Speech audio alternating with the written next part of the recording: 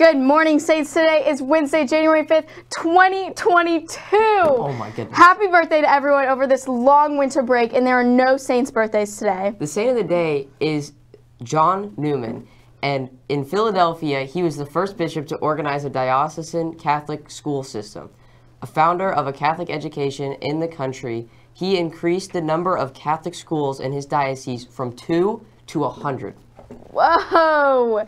In Saints sports this week, Friday and Saturday, wrestling will be at Derby for a tournament. Saturday, boys and girls basketball will be at home in a showcase. Girls vs. Park Hill South at 7 and boys vs. Lee Summit West at 8:30. Come support your Saints. Congrats to the STA swimmers. All achieved best times, and Darren Mallett received a state qualifying time in the 100 fly. Congratulations to the cast and crew of the best Christmas pageant ever. Your show was fantastic. It's time to audition for the winter play now. Auditions will begin next Monday. The show is a Southern fried comedy called Dearly Beloved. There is no singing or dancing. This is just a play, just pure comedic acting. If you are interested, please visit stasaints.net/theater later today. Please see Ms. Spillman if you have any questions.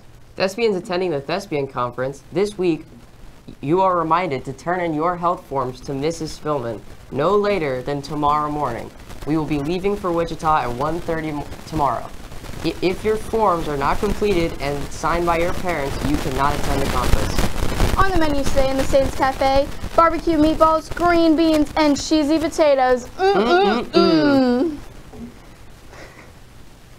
Now it's time for the fun fact of the day. Did you know that out of 100 Americans that make New Year's resolutions, only 20 complete them? Wow, I just did not know that. Such a crazy fact. Thank you for watching the Halo Morning Show. We'll be back with more for you tomorrow. I'm Emily. And I'm Matthew. Signing off. Remember, stay classy, Saints, and create while you're here.